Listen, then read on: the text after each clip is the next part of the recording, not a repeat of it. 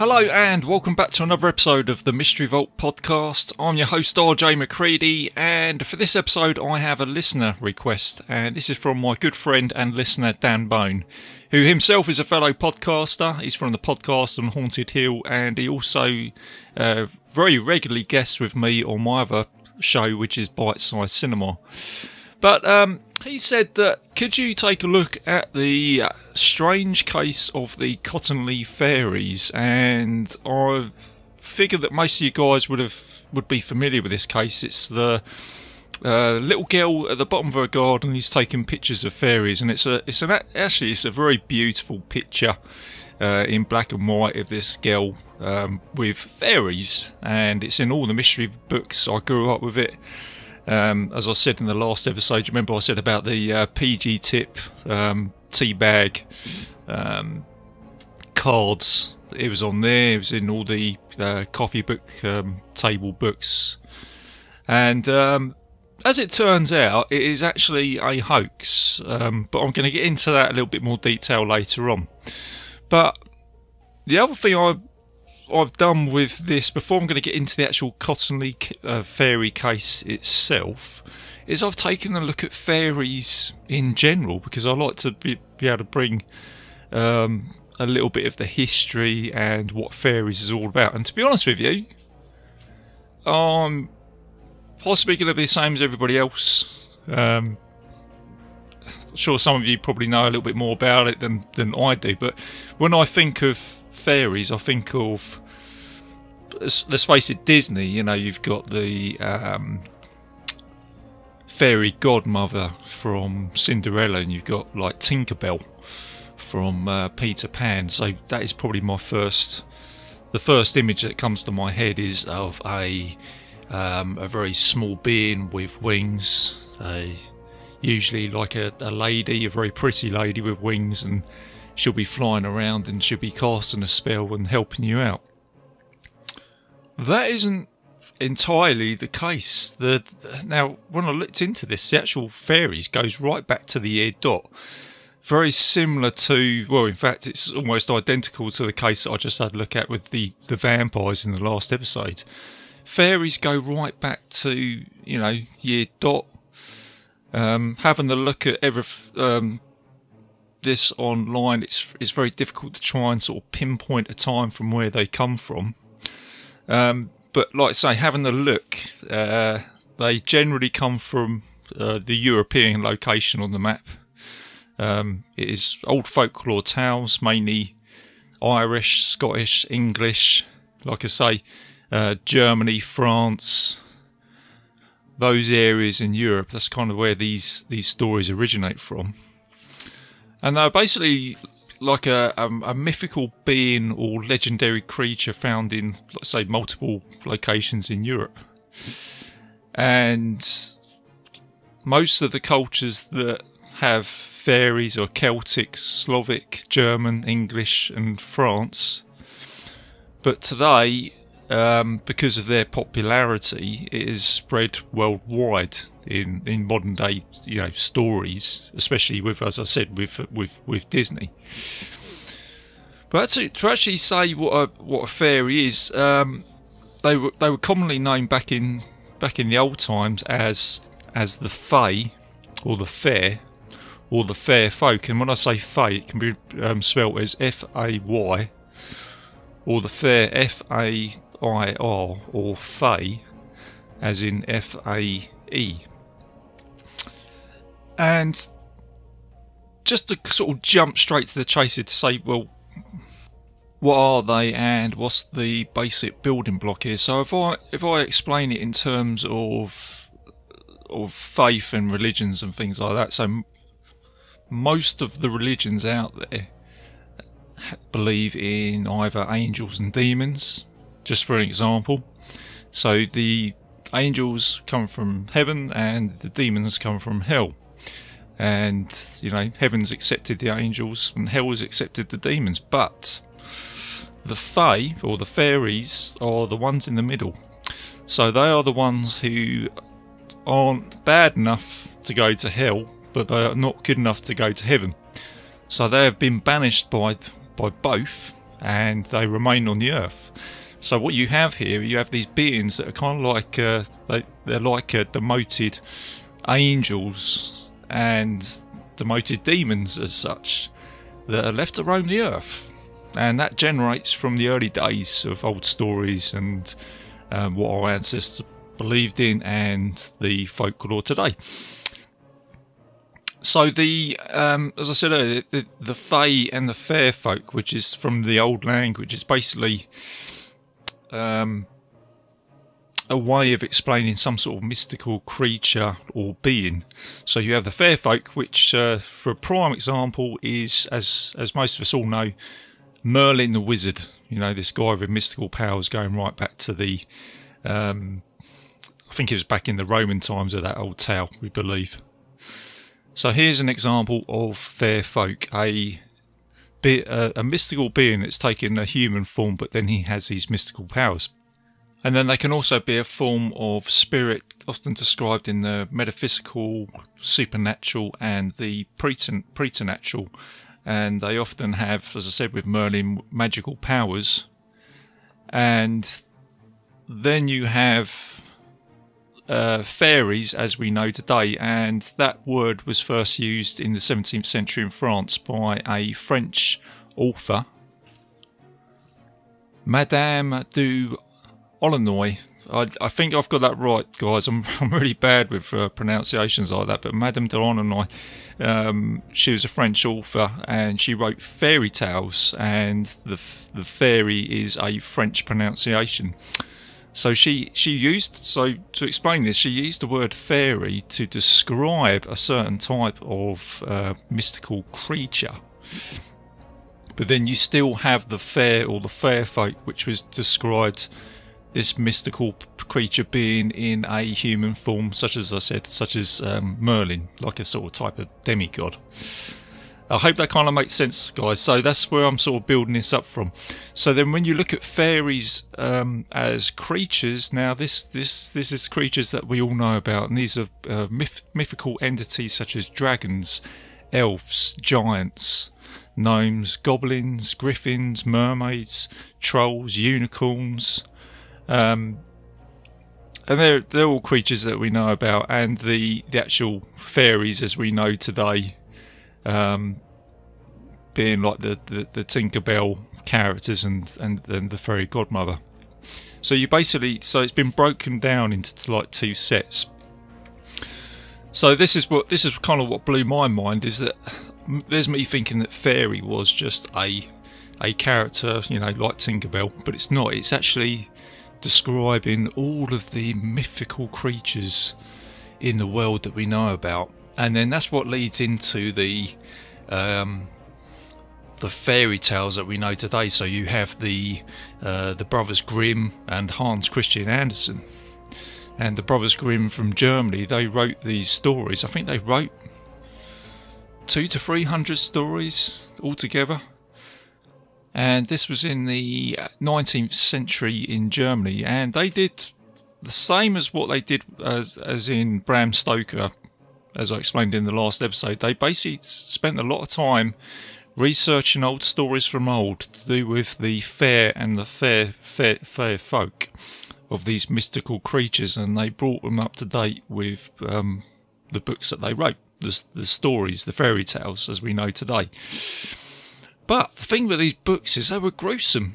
You know, we all know, and that's where another word that comes to mind is, you know, when something horrible happens or we see something disgusting, we always come out and say, "Oh, that's grim," and that's relating to the Grimm brothers and their books and their horror stories basically, and they've been watered down throughout the ages to be turned into kids' stories, you know, children's stories, which are in actual fact very good stories. You know, I read them when I was growing up. But the actual origins are scary, and this is where it really has, like I say, guys, it really has blown my mind, this topic. You probably hear it in my voice.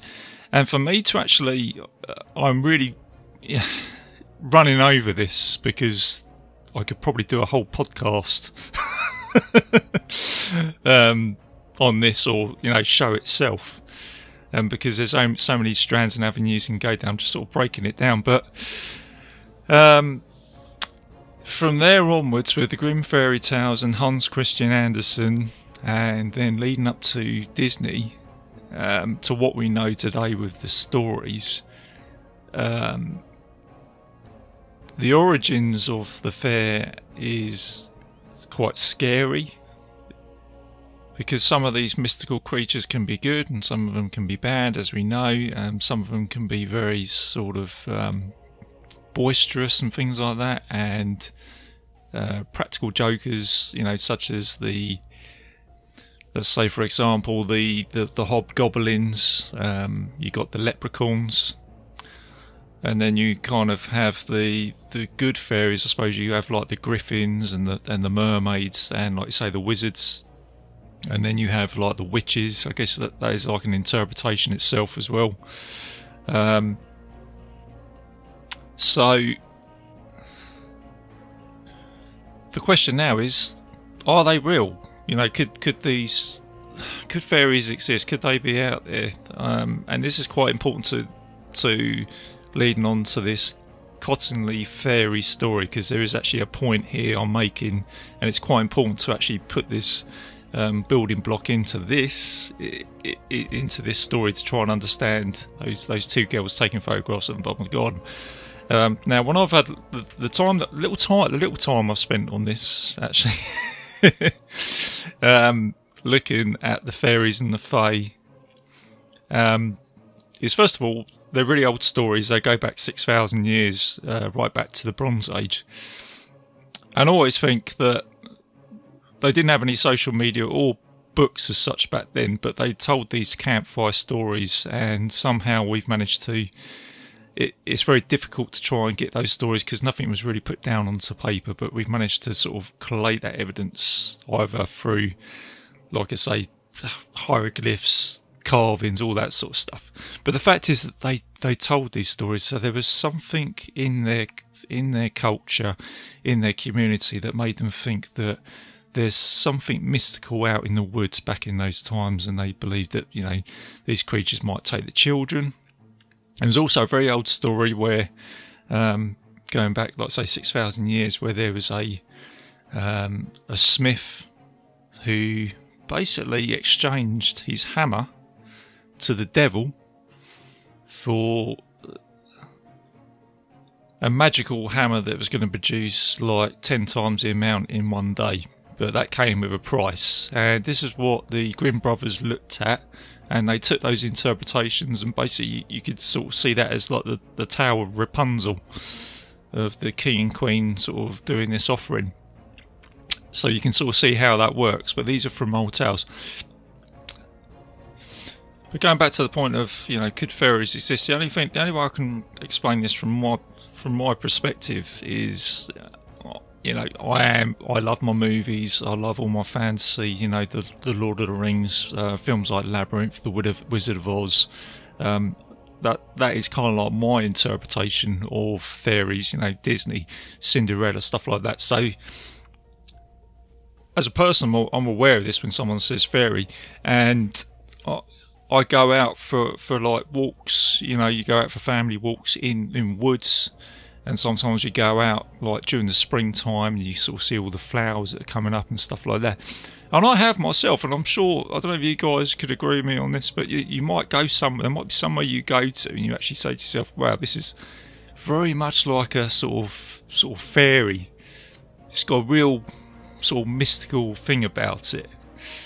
And I generally think that from the old folklore times, I think as human beings, I think we generally have that sort of sense. And you can imagine that, take yourself back 6,000 years walking through those woods, did we get those same sort of senses? Did you feel like you was in a mystical place? And I think that is where fairies come from. It is just that mystical sense that we get when we go somewhere, and there might be a place that you go to and you think this feels very magical, and just think in your head, is there a place like that? And I think that's where this stuff comes from. Whether it's real or not, you could walk past some flowers and you kind of think, oh, did I just see something there? And I think that is kind of like, as humans, that's kind of like our basic sense of a little bit of fantasy and a little bit of mystical. As I've mentioned in the mystery world generally, we do like a bit of mystic. So just going out for a walk and thinking, you know, this place feels magical, that's kind of like your basic block. And then going on from that, you then read literature like the Brothers Grimm, which some people say they pick up a book and it basically takes you to another place, so it's like a type of escapism. So that's another platform that you're on.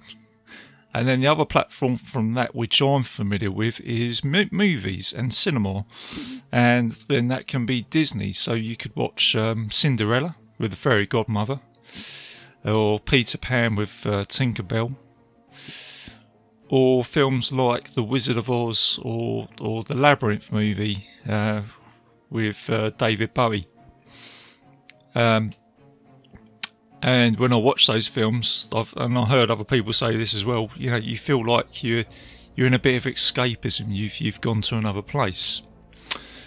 So if you take all of that, it is basically your imagination firing up. And this is now this is leading into the Cottingley Fairies for me.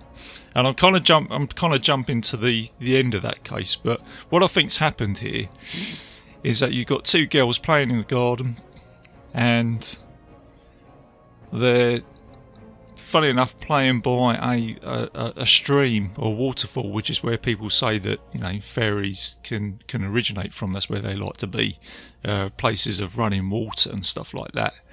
And what's to say, these two girls, they would have been familiar with the fairy books back then. There would have been fairy books back in the 1920s, the Grimm brothers, as I mentioned. And they're playing by the stream. They're probably imagining fairies to be there, and they've got a camera and they've cut out some fairies, and that is their interpretation in their imagination at that time. That's what they're trying to sort of put onto a photo, much like an early Photoshop, to say, well, okay, the fairies aren't real, but they feel like they're real, and we've developed a photo for people to see what we see from a child's perspective. And I think, even though this case is a hoax and the girls eventually came out later on in life and said, you know, it wasn't real, but what I do like about it is that what's happened in this case is the girls have basically taken a picture of their imagination and the feeling of the fairies and the mystical thing of being a child at the bottom of the garden, playing by a stream and thinking fairies are there. So even though it's a hoax, I think what I'm trying to say here is that what you have here is a fake photo, but a picture of a kid's imagination to what they see, which I think is fantastic in itself. And that's kind of like the point I'm getting to here, is that I think that's fantastic in the way itself. And the other thing to mention here as well is that it's 1917, it's World War One.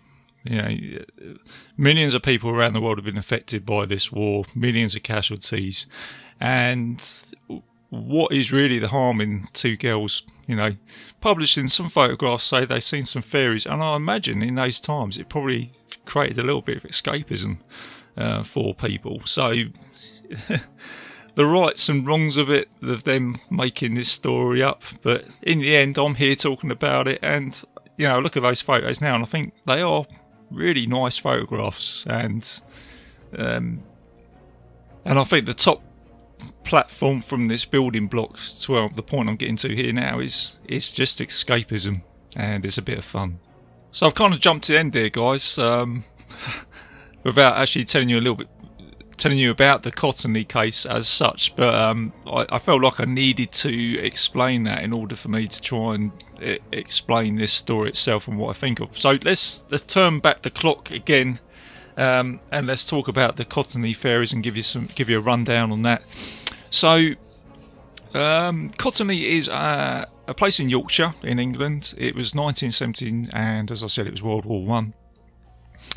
And the two girls, Elsie Wright, who was 16 years, and Frances Griffin, or Griffiths, 9 years, took these controversial photos of these fairies behind the house that they lived in.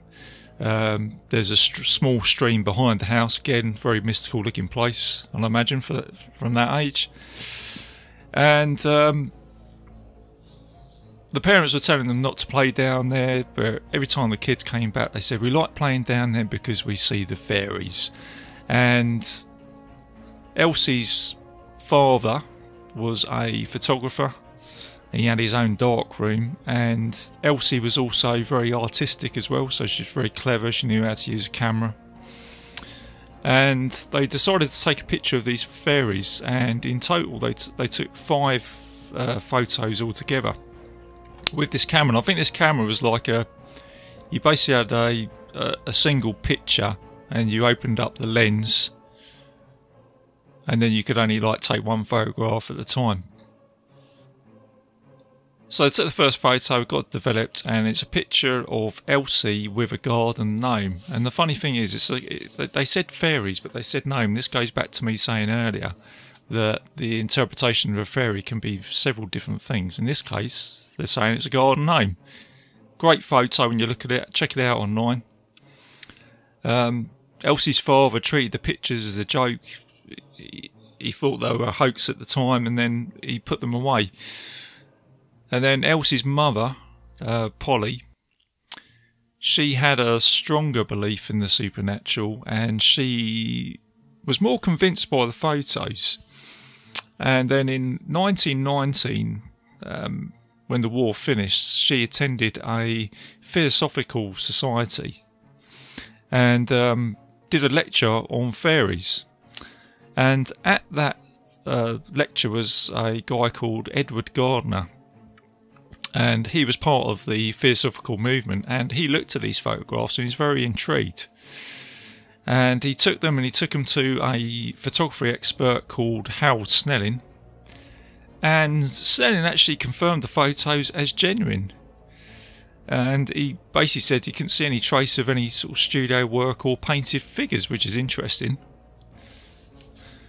So because they thought that these photos were genuine, they then brought it to the attention of, this is where the story gets interesting, the famous author of Sherlock Holmes, Sir Arthur Conan Doyle. And he himself was actually a keen spiritualist.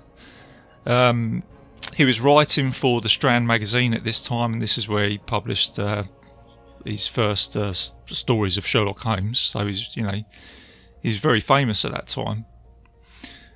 And then in the Christmas edition of the Strand, he was commissioned to write an article on fairies. And he actually asked for permission from Elsie's father if he could use the photographs, and Elsie's father said yes.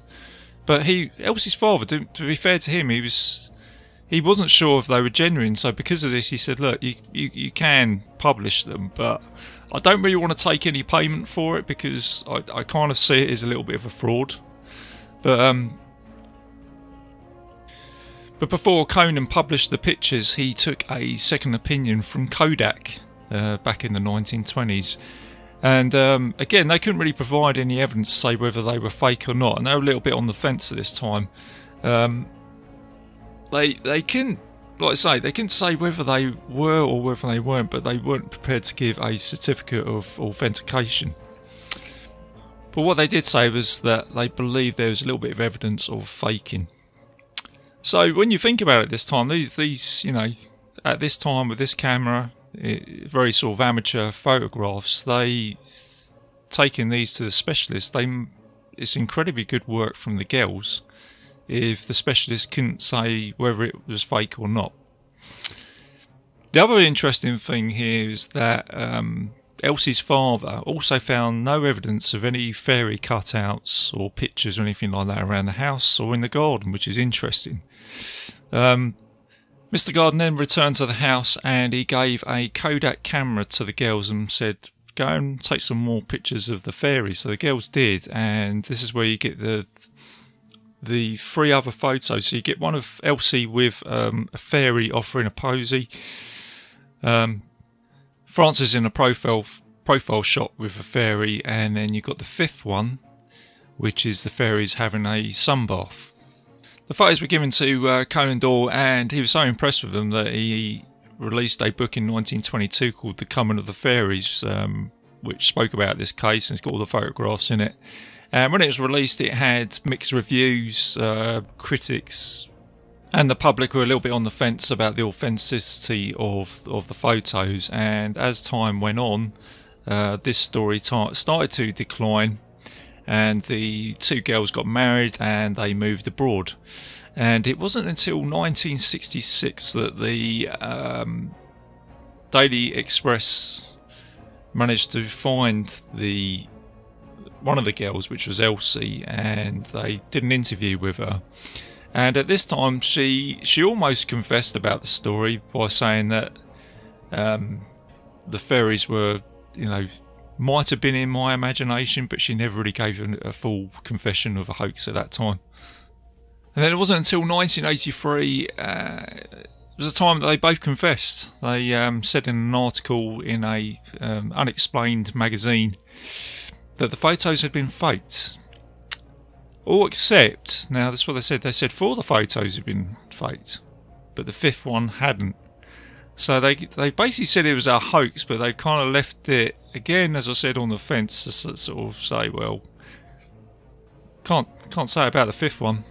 So they've kind of left a little bit for you to think about out there and say, well, is it real or is it hoax? But what they did say was they did explain how they did it. Elsie, she was artistic. She painted the fairies, cut them out cardboard, prodded them up with sticks, and very cleverly put them around her, and then obviously took the photographs. And as I said earlier in the episode, for the girls when they were younger, when they were asked, are they real or not? I suppose from a child's perspective, they're basically, what they're trying to say to you is, yeah, they're real to me in my imagination. And I think the point to this case is that these photographs are a picture of a child's imagination, and the rights and wrongs of that. This case drew out throughout time, a little bit of time, people thinking that are these real, are they not? Again, it was World War One at the time. The world was in tatters for then these 2 girls to produce these photographs, and there was just a little bit of a ray of light. Could these 2 girls have found fairies at the bottom of the garden? It was their interpretation. Same with, I guess, our interpretation of seeing fairies, in Disney and movies, and the escapism. So I think, as I said earlier, the point I'm making is it's a picture of escapism in this case. The thing that's real about it is it's funny what our minds can do and what we can see and stuff like that. So it's a bit hocus pocus. The photos are currently on display in the National Science and Media Museum in Bradford. And unfortunately, the 2 girls, Frances passed away in 1986 and Elsie passed away in 1988. And there's also a movie about this as well. It was made in 1997 called Fairy Tale, A True Story, which I really should have watched really before I did this show, but I haven't seen it, but I'll probably go and check it out now. So there you go, guys. I hope that kind of makes sense, because it's a strange old case. It's almost just as strange as the vampires. It's kind of... when I was sitting down and making notes and trying to put this together on how I can tell this story, I was thinking, how do I tell this story? How do I explain it? Because it's a difficult one to try and pinpoint, because there's so many avenues in the case of the fairy and the fae and the fair folk. As I mentioned, there is so many avenues you can go down. So yeah, if you have a little bit of time, check it out. Have a look at the stories and the origins. This was a very, very interesting case, and one that I will absolutely be bringing up again with future cases that I'll be looking into, certainly in the mystery world. I guarantee I'll be mentioning the Fae and the Fair Folk, which, let's face it, they're probably responsible for other mystery cases out there. So there you go, guys. Hope you enjoyed that. Dan, hope you enjoyed that as well, mate. Thanks for requesting that as a listener request. It's kind of blown my mind in a way. But there you go. I'm going to wrap it up there, and yeah. When you're out for a walk and you're in those mystical places, just look out for the fairies, guys. But before I close the show, a little bit of admin. I am a proud member of the Legion Podcast Network. So please go and check out all the other shows on there, including Bite Size Cinema Podcast, which is my movie review show. You can find the Mystery Vault Podcast on iTunes, Spotify, YouTube and several other players out there if you type in the Mystery Vault Podcast on Google. And I also have a Facebook page where I'm most active as well. So yeah, put any comments, any suggestions on there. Let me know. I'll take a look at it for you. So yeah, there you go. Keep it spooky, keep it safe, and I will see you soon. I think this is a ghost story. I think this is a ghost story. I think this is a ghost story. Ghost story. Because one of you, sitting here in this room, is a werewolf.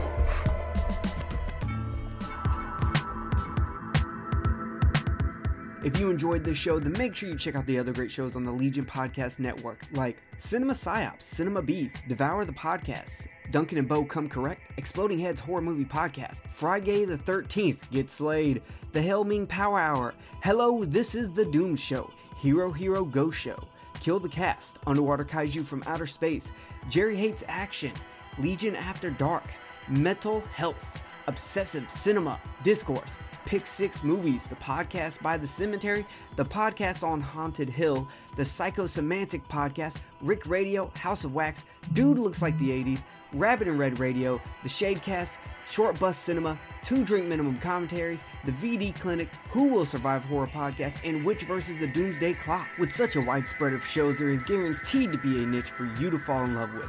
Horror, politics, movies, books, sex, music, commentaries, health, video games, kaiju, action, news, comedy, and opinions that would most likely get you killed in some parts of the world. We are proud to bring you some of the best podcasting in the world. Check us out at www.legionpodcast.com, iTunes, Spotify, Stitcher, YouTube, and any other dark corner of the internet where podcasts can be found.